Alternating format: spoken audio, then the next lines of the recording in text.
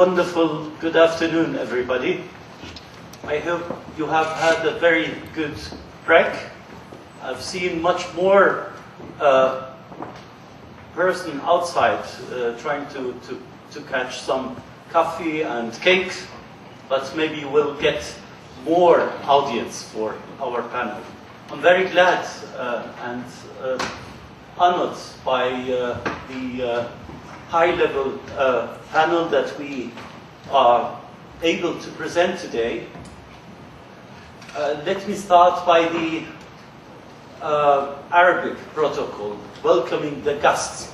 Our guest from Sudan, who is the Minister Abdulrahim Mahmoud Hamdi, former Minister of Sudan for Finance and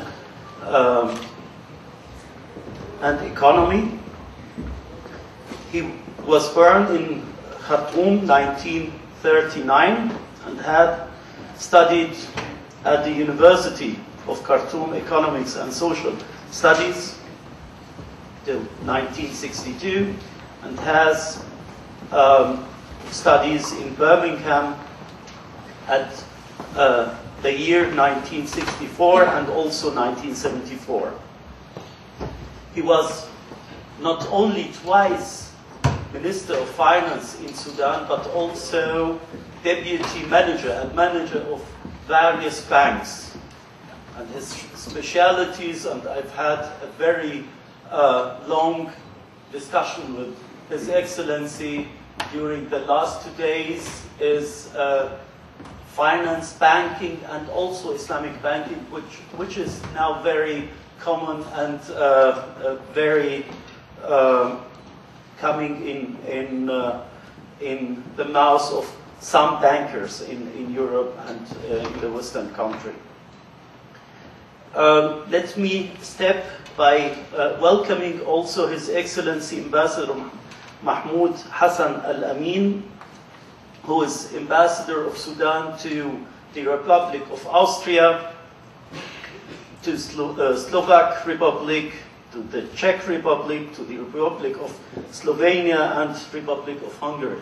And also he is the Resident Permanent Representative of the Republic of Sudan to the International Organization in Vienna. He was born 1953. He's married with 4 children. He studied political strategic study at the University of Zaim Al-Azhari, I hope I pronounce it well, and also studied in France. And he has a Bachelor of Science at the University of Khartoum from 1976. Before he became ambassador in 2009 in Austria, he was Director of Cabinet of the Minister of Foreign Affairs between 2007 and 2009, and the time before he was Ambassador of the Sudan to Senegal and non-resident Ambassador of Sudan to Mali, Burkina Faso, Gambia, and Sierra Leone. He has a tremendous position. He was heading a lot of sections for Africa Department in the Ministry of Foreign Affairs of Sudan. Very warm welcome to Your Excellency, and also I would like to welcome Diplom Engineer Paul Slatin, who is the President of the Austrian Sudanese Friendship Association. He was born in Vienna, 1944, studied at the Technical University of Vienna. This is the university I graduate in also. And he has a lot of career positions, and especially we would like to hear from him about his experience in the recent visit to Sudan. But let us start with His Excellency Ambassador Al-Amin, who would like to give us a short overview about Sudan, focusing also on some topics, especially the referendum on January 2011, which is, I think, will be a core referendum in the history of the Republic of Sudan. Your Excellency, the floor is yours. Thank you very much, and good afternoon. I'm very glad to be here today with such distinguished panelists and distinguished guests. Sudan, 2.5 million square kilometers, the largest country in Africa, the 10th largest country in the world, strategic location, neighbor to 9 countries. From the Red Sea, Sudan can easily reach Asian, Middle Eastern, and European markets and economies. Abundance of mineral resources, petroleum, natural gas, gold, silver, copper, iron, uranium, just to name a few. Animal wealth that's estimated as almost 140 million heads. Sudanese economy is among the fastest growing economies in the world. It's not us who say this. The World Bank reports speak about that. And among others, the New York Times, the Washington Post, the Los Angeles Times, Boston Globe, a media that can hardly be regarded as biased to Sudan or even friendly with it, they have all testified to that. The Sudanese economy is booming. As you are well aware, that 73 days from today, the Sudan is going to have its most important event in history. The people from South Sudan are going to vote to choose between unity and separation, to choose between staying in the same country or have their own independent state. The referendum, which will take place on the 9th of January 2011, is the culmination of a process that started 6 years ago, and the last chapter in the Comprehensive Peace Agreement, well known as the CPA. That's an agreement which was signed between the North and the South, ending more than 20 years of civil war. The signing of the CPA, the Comprehensive Peace Agreement, was a unique event and a historical achievement. While addressing the root causes of the conflict, it has also acknowledged and addressed the fact that Sudan is a multi-ethnic, multi-religious, and multicultural society. It has laid the ground for a political system which is committed to the international instruments of diversity, of rule of law, of human rights, of democratic rule, and good governance. The power-sharing formula has permitted many of the political forces in Sudan to participate in a government of national unity. And the financial resources of the country are fairly divided in a manner that reflects the different levels of development in the country.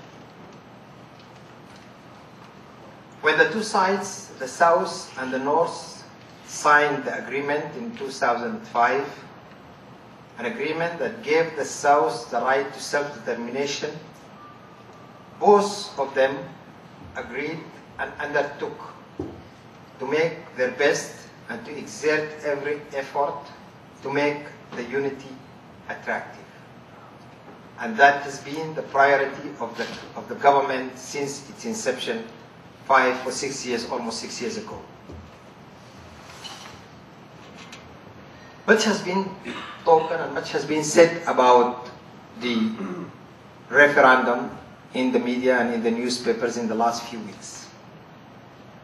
And I would like to confirm here and to affirm that the referendum is going to take place on time, in spite of the fact that there are still many questions to be resolved. The border question, the sharing of the revenue, the citizenship, the debt question. But anyway, people are working hard to solve these issues, which are really important and essential for a healthier and peaceful relationship between the North and the South, if, and hopefully not, the South decided to have independence.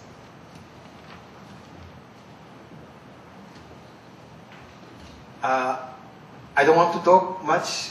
I would like, of course, to leave the floor to our distinguished guests here.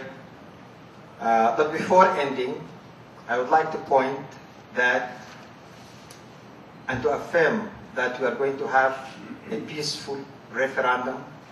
We are going to have a peaceful post-referendum era. The media coverage of Sudan lately has been characterized by much of sensation and by much of injustice and non-fairness. Bad news always make good piece of news. Good news are not. So they don't talk much about the good news that's happening in Sudan. Yes, we admit that we're having problems. We recognize that we're having problems, but we are working very, very hard to solve these problems. And we are hoping that the talks that are going on today, if you're following in Qatar, in Doha, concerning the question of Darfur, will come to an end by the end of this year, and will reach an agreement which will give lasting peace to Darfur.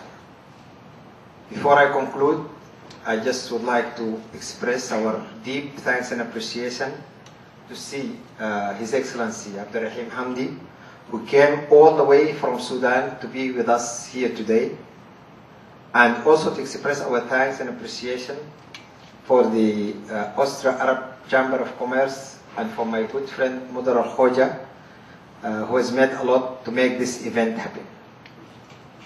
And of course, at the very end, a special word of thanks also goes to you for taking the time to be with us here today. Thank you very much.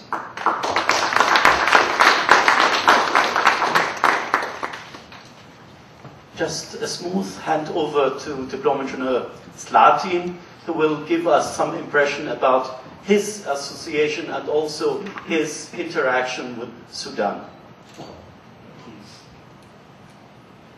Good afternoon. I'm talking on behalf of the Austrian-Sudanese Friendship Society.